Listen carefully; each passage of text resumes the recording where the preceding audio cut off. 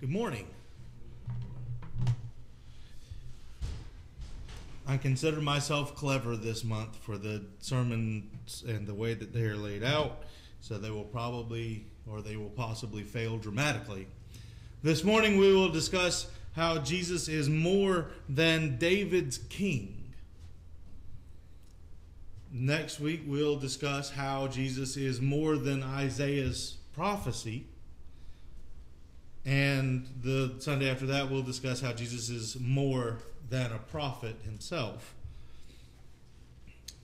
So I'm set up for offering terrific scriptures and ties together to show you how magnificent our Savior is. And hopefully that's what we'll come across. First, I have to establish, though, if Jesus is more than David's king, that David was a king and what he was known for as king. So, 2 Samuel chapter 8. After this, David defeated the Philistines and subdued them, and David took Metheg-Ammah out of the hand of the Philistines. He defeated Moab and measured them with a line, making them lie down on the ground. 2 lines he measured to be put to death, and 1 full line to be spared. Then the Moabites became servants to David and brought tribute. David also defeated Hadadezer, the son of Rehob, king of Zobah, as he went to restore his power at the river Euphrates. David took from him 1,700 horsemen, 20,000 foot soldiers. And David hamstrung all of the chariot horses, but left enough for 100 chariots. He went, and when the Syrians of Damascus came to help Hadadezer, king of Zobah, David struck down 22,000 men of the Syrians. Then David put garrisons in Aram of Damascus, and the Syrians became servants to David and brought tribute. And the Lord gave victory to David wherever he went. And David took the shields of gold that were carried by the servants of Hadadezer and brought them to Jerusalem, and brought Betah from Berothai, cities of Hadadezer. King David took very much bronze.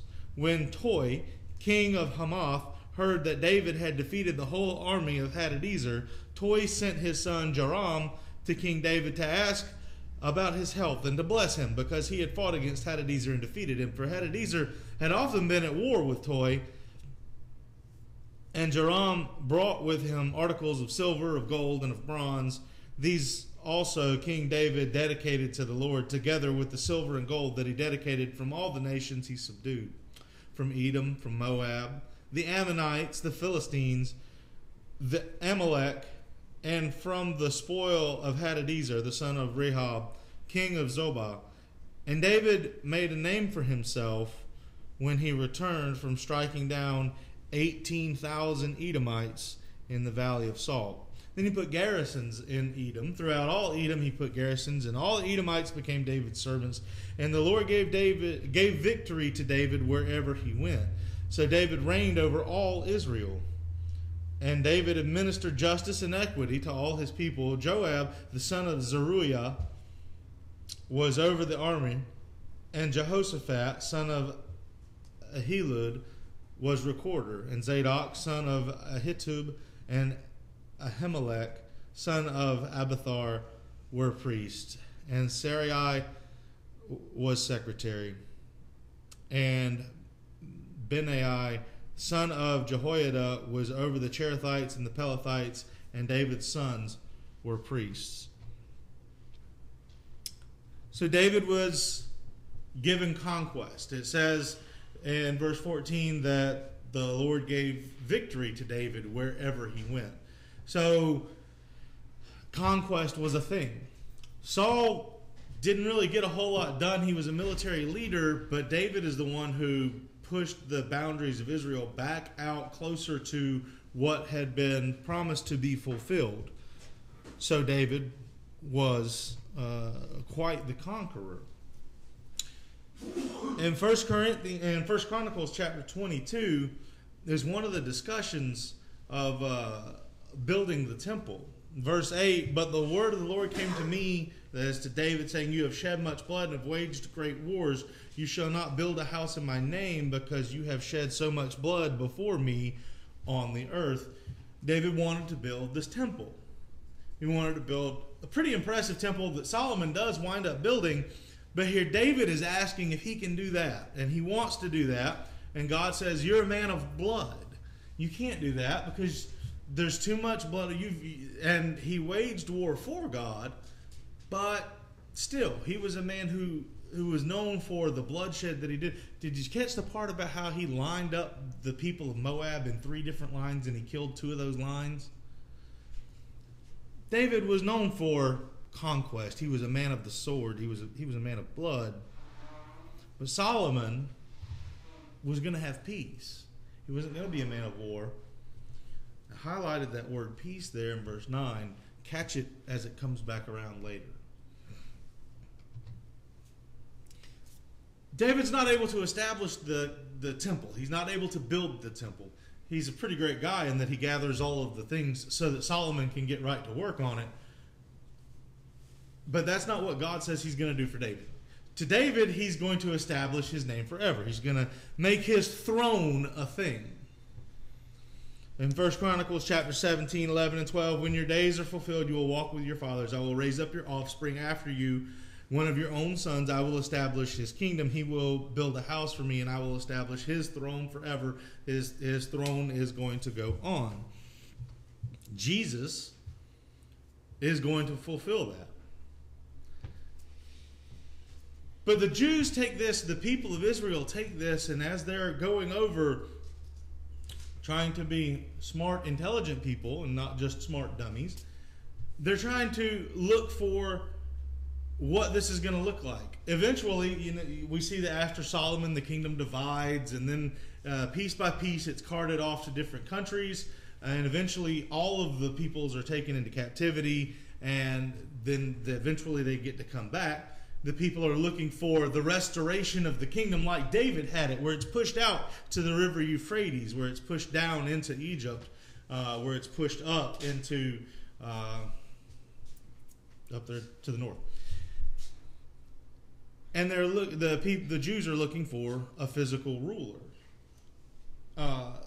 This is something that Herod is afraid of. When after Jesus was born in Bethlehem of Judea, in the days of Herod the king, behold, wise men from the east came to Jerusalem, saying, where is he who has been born King of the Jews? For we saw his star when it rose, and have come to worship him. When Herod the king heard this, he was troubled, and all of Jerusalem with him.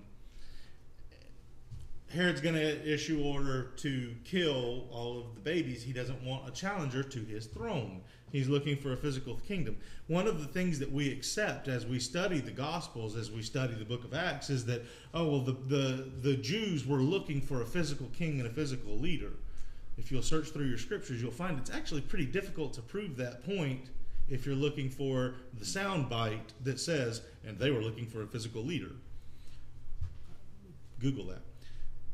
But this is one of those evidences that shows they were looking for someone to reestablish the throne. Even those who were diligent in searching for him are coming to look for a king. The apostles, as we noted just a couple of weeks ago, as Jesus is lifted from the earth, right before that happens, the question that is recorded for us that they asked to him is, at this time will you restore the kingdom to Israel? Are you going to reestablish the throne, the physical throne on the earth? And in fact, as was brought up this morning, the Jews are still those who would hold to only the Old Testament, those who hold to the original covenant that God made with the children of Israel, are still looking for a physical kingdom. 2014, a gentleman by the name of Jacob Staub answered in an article, the Jewish messianic belief plays a central role in the lives of Jewish people, but it is very different than the Christian's belief in Jesus as Christ. The redemption that Christ brought is internal transformation.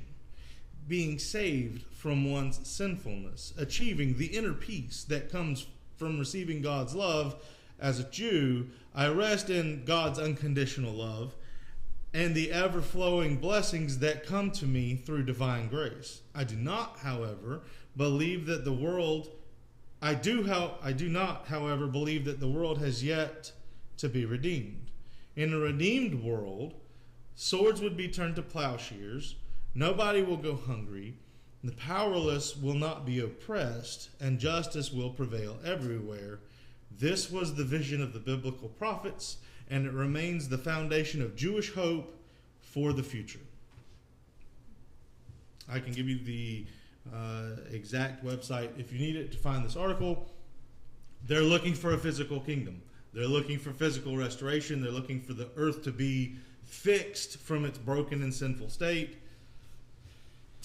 And they're still looking for it, and they completely miss what Jesus came to do, the kingdom that he came to establish, the peace and the food that he came to offer.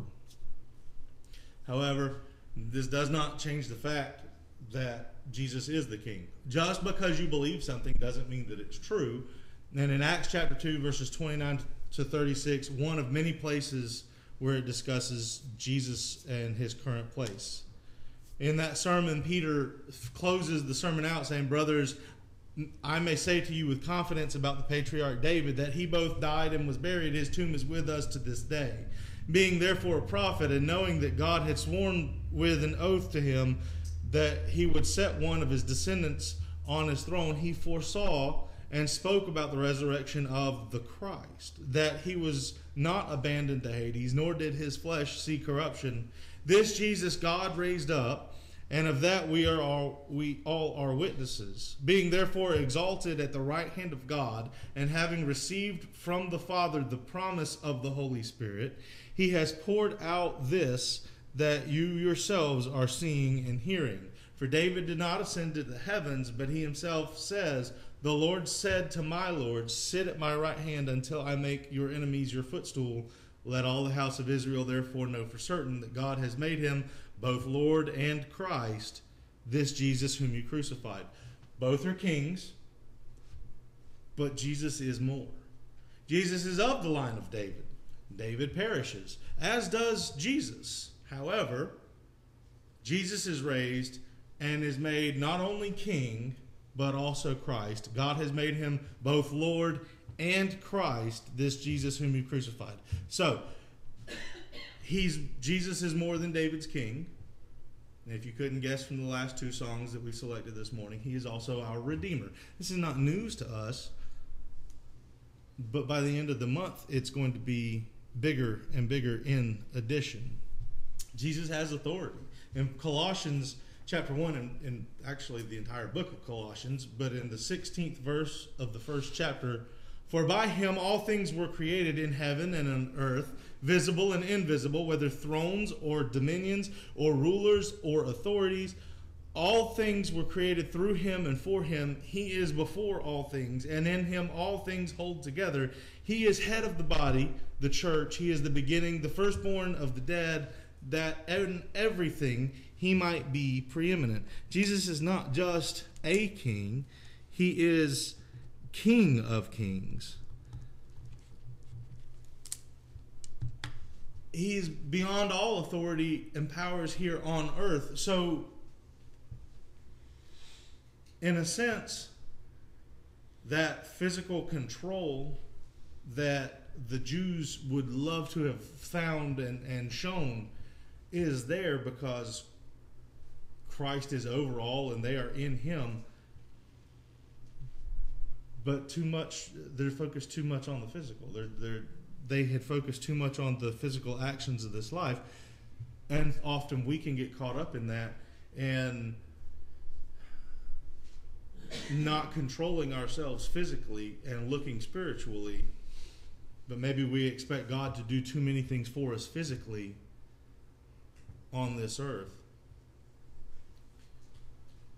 as opposed to keeping our focus on Christ or on spiritual matters. Jesus is the rightful heir. Jesus is the rightful king that comes to the throne or through the blood of David.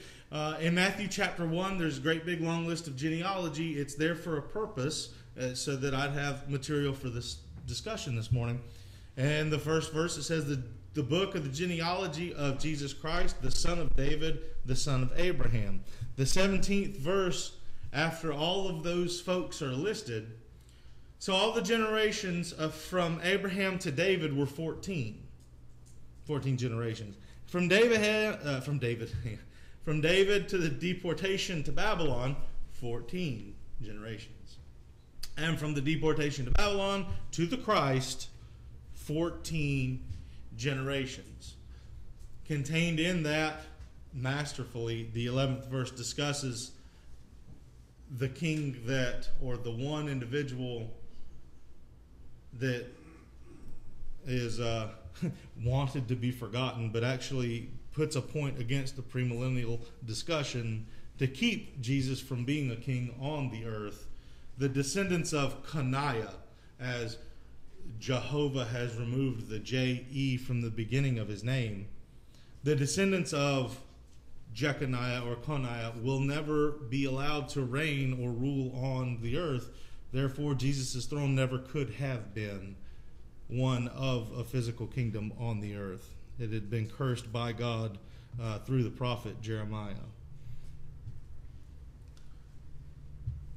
David couldn't build the temple because he was a man of blood. The Bible specifically uses the words that he was a man of war who had shed much blood. Jesus is considered the Prince of Peace, for in him all the fullness of God was pleased to dwell, and through him to reconcile to himself all things, whether on earth or in heaven, making peace by the blood of his cross. And the peace, there's the peace that has come back around that's highlighted from the descendant Solomon earlier.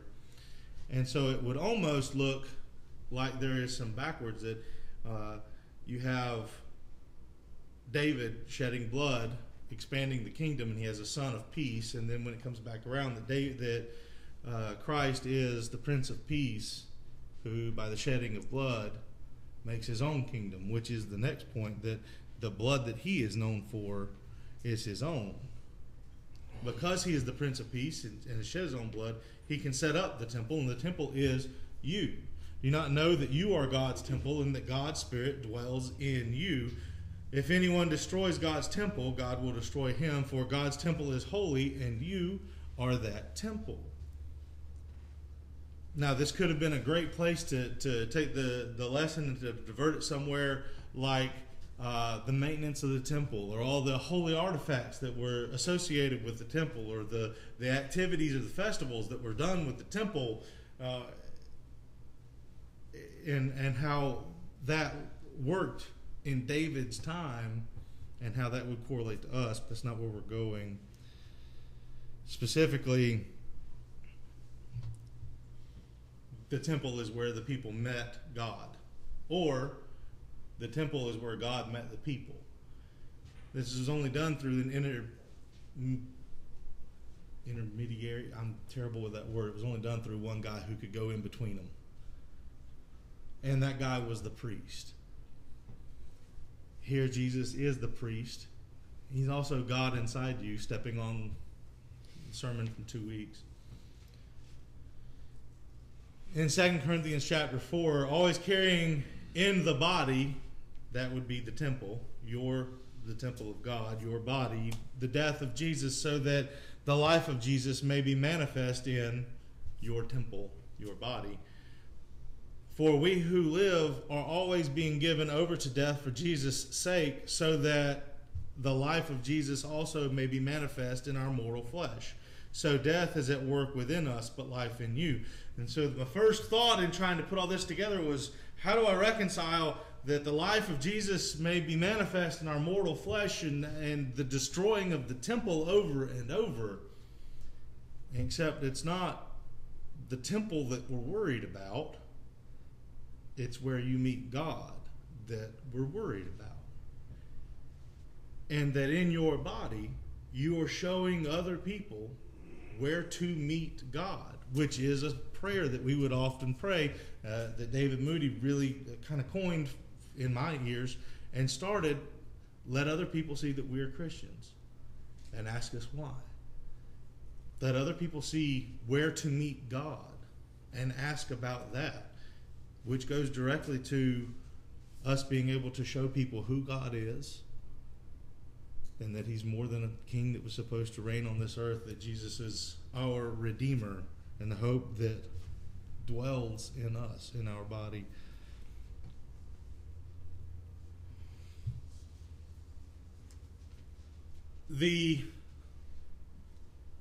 David was unable to build the temple because he was a man of blood. Because of Jesus' blood and the blood that he shed, being his own and laying down his own life, he was able to make us a temple, to bring God to us, to be a redeemer to us, yet that does not keep him from still having war of his own against those who are his enemy.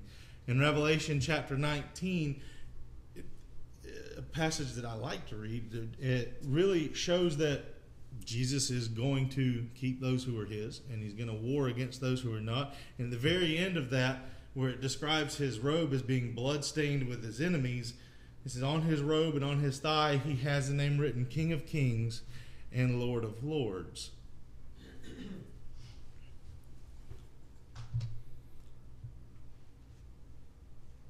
What are kings for? When you think of a king, and we really don't do this anymore nearly as much as in the Middle Ages, but the king was the one who ruled over the territory, who everyone in the territory was subject to when you were in the territory.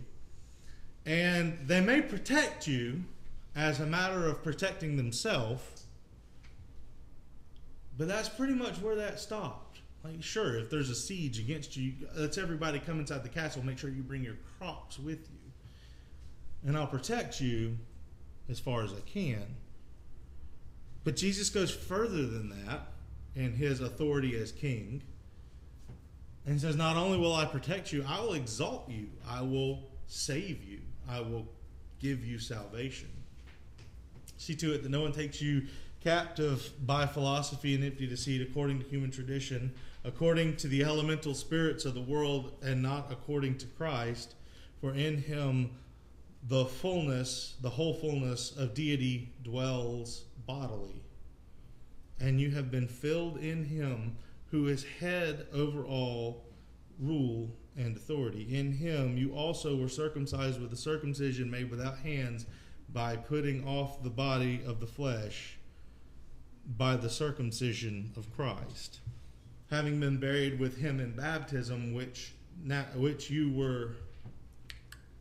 you were also raised with him through faith in the powerful working of God, who has raised him from the dead. And you, who were dead in your trespasses and the uncircumcision of your flesh, God made alive together with him, having forgiven us all our trespasses, by canceling the record of debt that stood against us with its legal demands.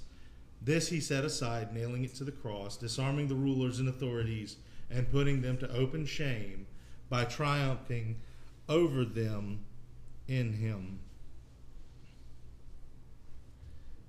Verse 9, in him the whole fullness of deity dwells bodily. He's so much more than a king that I can't even fully, I don't know that I fully understand all of the implications that verse 9 has, with its direction backward in Scripture and forward, what it means for me. But that he is all, and that all is in him, that you have been filled with him, who is the head of all rule and authority. He's so much more than a king. And with what he is as a God, he desires for me to share that with him. I'm kind of glad that he's not a physical king. The guy that I read earlier, Staub, he's a Jewish rabbi, PhD, nice little accolades to his names, or to his name. How less worthy if just this earth was fixed? How less terrific and wonderful if it was still all about this earth? Even if this earth was great, even if we all lived in a castle and you drove a golden car and the temperature was always perfect for you at whatever that is. Think speaking in tongues, because for me it's going to be cold and you get to be warm or whatever. As great as this earth could be, it pales in comparison to the heaven that we get to go to. Why would we want that? Why would you take the lesser reward? Why would we accept the lesser Christ that is being looked for so many people? Jesus is so much more than a king like David. He is a redeemer. He is an example. He is a God. And he wants us to be with him. He's made that available to us. So many of us have accepted that.